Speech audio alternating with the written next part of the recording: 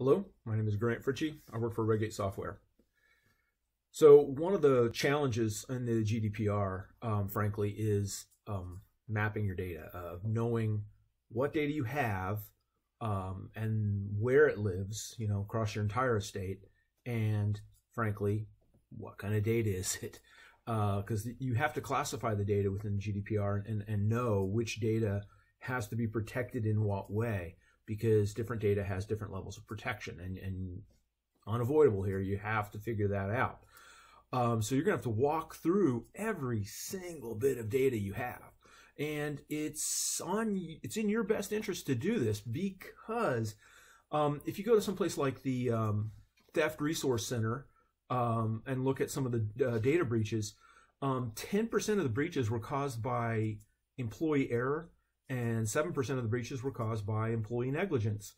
And only about 5% were actually caused by, and 5% were caused by insider theft. That's a lot of information that is accessible to people who probably shouldn't be having it. Yeah, I'm granted, some, if it's straight up theft, it could come from somebody who's supposed to have it. But negligence means that somebody just messed up and moved data where it wasn't supposed to be. And accidental exposure means somebody messed up and moved data where it wasn't supposed to be.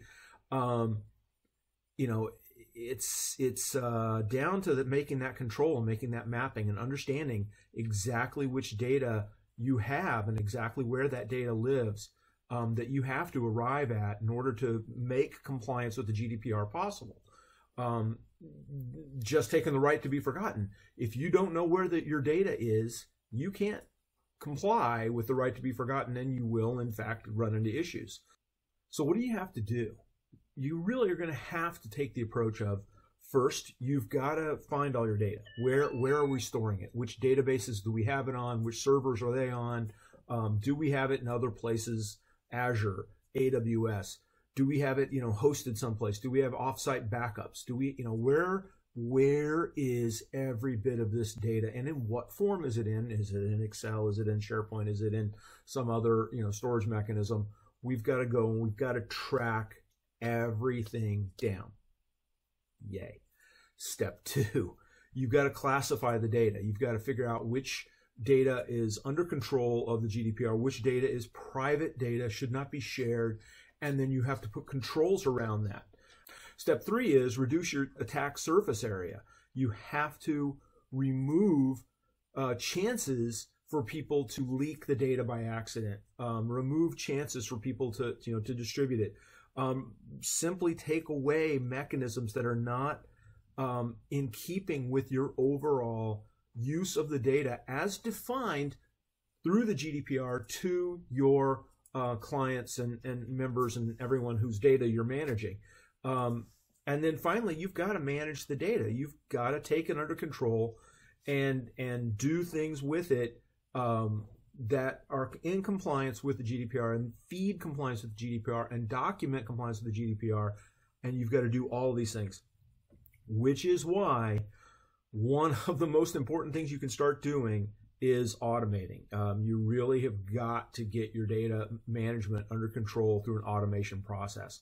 If you are not currently, automating the mechanisms through which data gets out of your production environments to non-production environments, now's the time.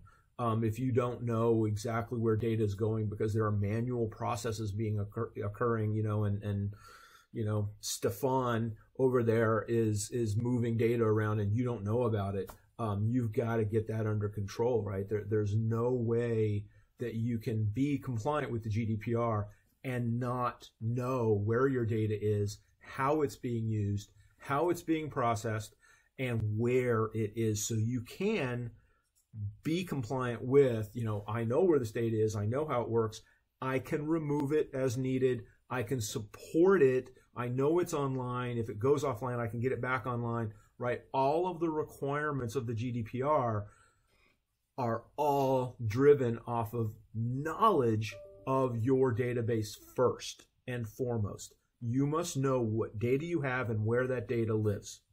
So you've got to map all of your data. That has to occur, step 1. My name is Grant Fritchey. I work for Redgate Software.